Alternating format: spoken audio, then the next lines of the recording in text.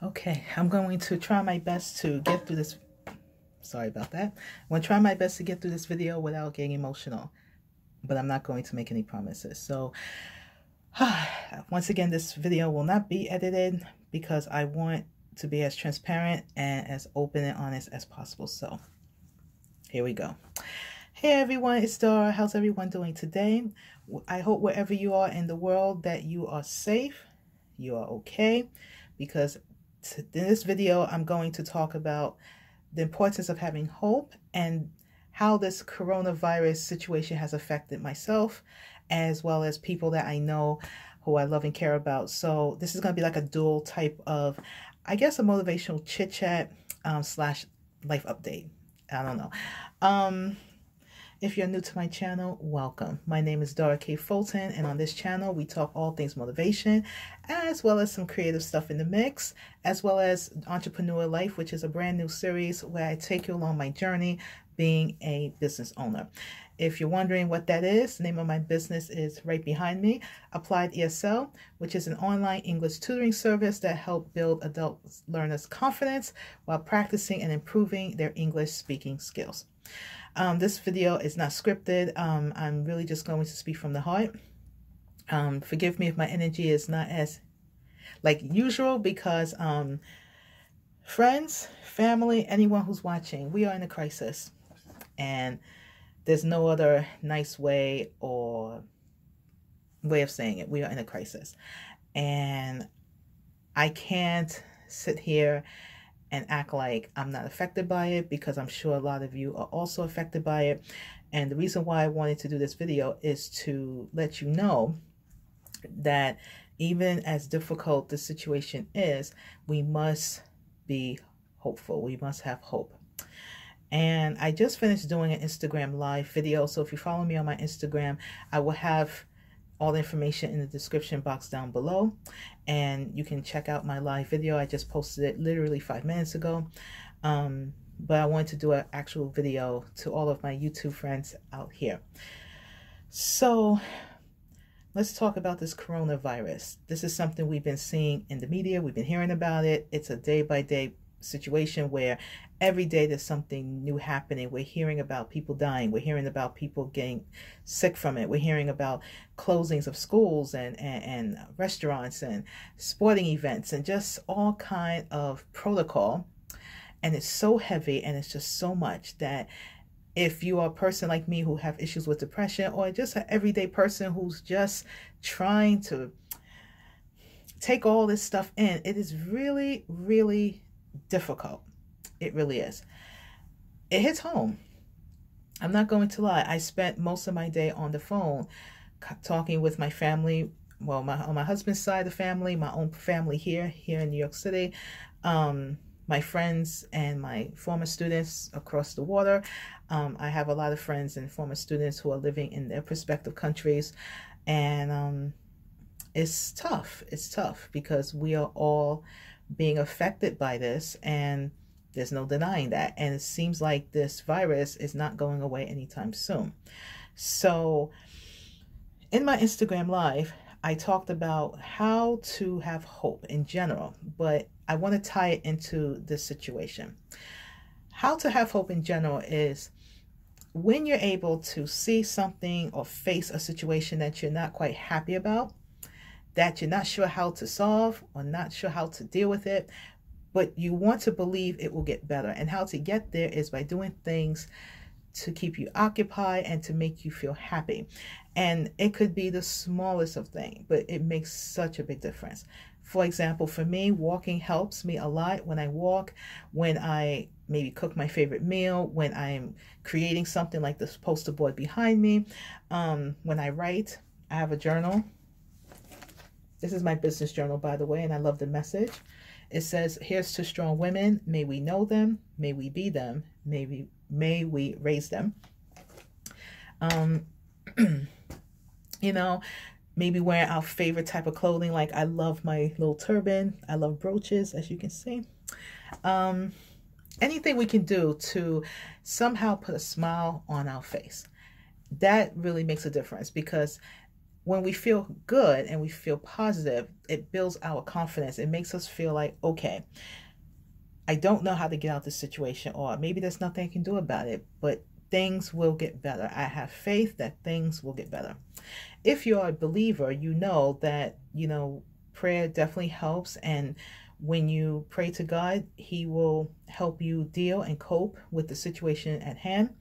He will give you that guidance and that love to let you know that He hasn't forsaken you, and that, He has your back. He's walking with you along this journey. And, even in knowing that and all that I'm saying, there's some of you might be watching this video and say, okay, Dara, I understand what you're saying, but I don't feel the hope.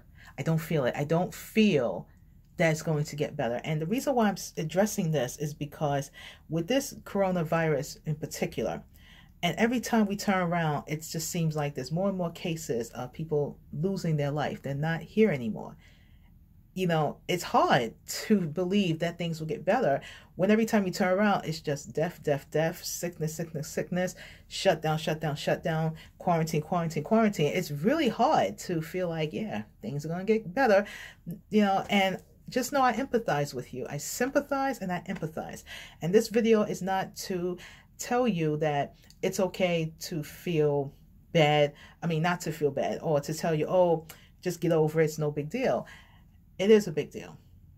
And let me just say now, and I'm going to try not to get emotional saying this. If you are really feeling crappy about this, just know I understand, because I'm feeling pretty crappy about it too. If you are feeling like you don't know what to do, you are beside yourself, you're scared. If you are scared, know that I feel you, because so am I. If you are worried about your health and you're not sure how to go about your daily routine, I get it. Just know everything that you feel is valid. And don't feel ashamed about it. Don't feel bad. Don't beat yourself up over it, because this is life. This is life. It doesn't matter if we're on YouTube or we're on social media. This is life. There are things that are beyond all of this. There are things we are just not going to understand as human beings. As much as we want to believe that we can understand everything, and I'm sure the conspiracy theorists have their thoughts, and you have those who feel like, no, this is just all what it is, and their own opinions, but this is life. We are all on this journey called life together. None of us are exempt. I don't care if you're rich. I don't care if you're poor. I don't care. We all are on this same path, and it's real. And I can't lie to you and say that watching this video is going to make you feel better, or somehow it's going to give you the answer that you're looking for. All I can say is, and this is coming from my heart, is that all we can do is maintain hope, because keeping hope alive really keeps us moving forward. We have to take the necessary precautions. We have to be safe. We have to follow the rules. I don't care if you think because you've been living a certain lifestyle, that's, who cares, I can just continue it. If living a certain lifestyle is going to cause you harm and the harms of others, for example, if you're the type of person who likes to sneeze without covering your mouth, and you feel, hey, I can do what I want, great. But you have to know that you're putting other people at risk.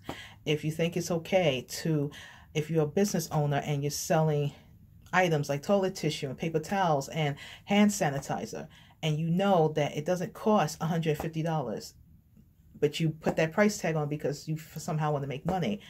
I know you feel you can do what you want, but you're hurting the community. You're hurting people, because people are already scared and they're worried, and price gouging, and that's what it's basically called. And doing this is not helping the situation. We need to help each other. This is also a way that we can have hope. We can't use this opportunity to milk people out of money or to take advantage of people. We have our elders, our elder parents and grandparents who are really going through a tough time, because the elderly or people with weak immune systems are the most prone to catching this virus. We must, as adult children, look after our loved ones, make sure that they're good, get them the things that they need. This is not the time to act like you all that in a bag of chips and forget about your loved ones, the people who have stood by you all your life. You can't do that. Help your fellow neighbor. Help people, because helping people helps yourself. I've made a decision today, two decisions. The first one is, as many of you know, I Love to talk all things motivation. But one of the things that I haven't done, and I'm actually doing now, starting today, is I am offering an ear to anyone who needs to talk, who needs to express themselves, to share how they feel. Forgive me, that's my pipe making noise, but we're going to keep this video rolling. I'm here to offer that to you. If you need to talk, you need to be heard, email me. My email is in the description box down below. If you follow me on Instagram, DM me. If you follow me on Facebook, message me. I don't care how you do it. If you have my personal number, WhatsApp me. I mean, I'm willing to do that because I know it feels like to feel alone, and I don't want you to feel that way. I want you to feel hopeful, and I want you to feel like you're going to get through this. I'm not a doctor. I cannot diagnose you, and I'm not here to do that. I'm just here to be a friend and to let you know that we're all going to be okay. The second thing I've decided to do, and this is regarding my business. There are a lot of ESL students out there, and for my ESL teachers, I know, I feel your pain. If you are a classroom teacher, that's how I started my career, in the classroom. And with this coronavirus, schools are shutting down and everything's being transferred to online learning. Now, to some people, they might feel like, hey, what's the big deal? But it is a big deal. If you've never taught online, it's a huge big deal. It takes a huge adjustment. I should know. So what I'm here to do is two things. The first thing I'm willing to do is offer my services to anyone out there who needs assistance. If you already are in an ESL program, but you have been displaced by that due to this coronavirus, I'm here to help.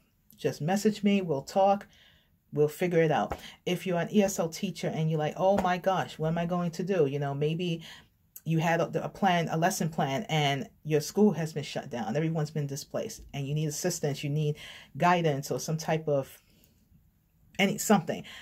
Talk to me. I am willing to do my life's work because it's something that I've been wanting to do for a long time anyway. I'm here to help. How can I help? How can I assist you? And together, I do believe that we can start to feel hopeful during this very difficult, emotional, and scary time. All of my contacts is in the description down below. If you want to learn more about my business, my website, applydsl.com. Check it out. What you see is what you get, friends. So there's no script, okay? There's nothing pre-planned. This is just me talking to you and letting you know that I'm here to help as much as I can. I love you all so much, and I've spent the day reaching out to everyone I can possibly think of to see how they're doing. If I haven't reached out to you personally, just know that you're in my prayers, you're in my thoughts. Everything's going to be okay. This too shall pass. We just have to try our best not to get too afraid, not to panic, stay calm, have a sound mind, and do our very best to maintain our lifestyle the best way we know how. I'm getting extremely choked up, so I think that's my cue to end this. But you know, I'm not afraid to share my emotions because YouTube, it's a good tool, but there are a lot of people in here, I feel, that like to be fake and like to put on this narrative like everything is great when everything's not. And I'm not here to bring anyone's mood down. We do need the cheering up. We do. But friends, I can't be fake. And I hope that my message resonates with you and it makes a difference. Please share this video. Share my videos. I would really appreciate that. You know, if you like what you heard, like it. Comment if you like, subscribe. You're welcome to. I promise you won't regret it. But share my videos, share the message, because there are a lot of people right now who are really going through a tough time, and I feel confident that if they can listen or see someone that they can relate to, I really believe it will make a tremendous difference. I love you all so much. Thank you for listening to this message. I'll see you in the next video. Keep smiling, keep striving. Know that we will all be okay despite all this that's going on. I love you all so much. I am praying for all of you and your families. Please stay safe. Please stay safe. Follow the necessary precautions, and I'll see you in the next video. Love you all so much.